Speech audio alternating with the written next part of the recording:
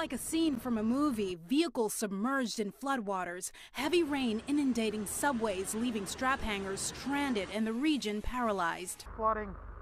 Vehicles are trapped. The National Weather Service reported a staggering rainfall rate of 3.15 inches in just 1 hour at Central Park, breaking the record of 1.94 inches set by Tropical Storm Henri in August. A total of almost 9 inches fell over a short period of time. The agency issued its first ever flash flood emergency in New York City and New Jersey due to life-threatening circumstances.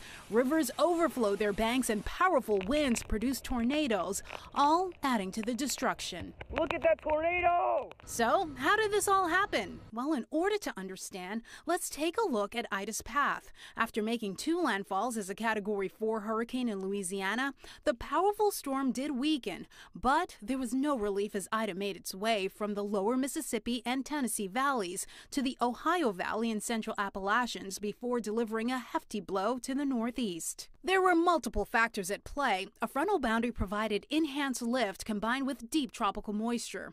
It was a perfect recipe for severe conditions.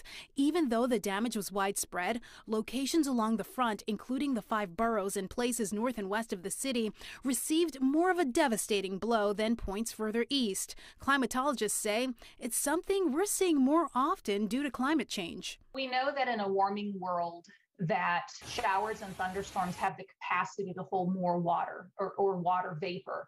And when that condenses, it means basically that a shower or thunderstorm can actually wring out more moisture than what it would have done when the climate was cooler. We're seeing that these storms are intensifying a lot faster. They are getting stronger. They're moving slower, and the rainfall amounts with these hurricanes are increasing as well. And with a peak hurricane season underway, the Atlantic Basin shows no signs of slowing down.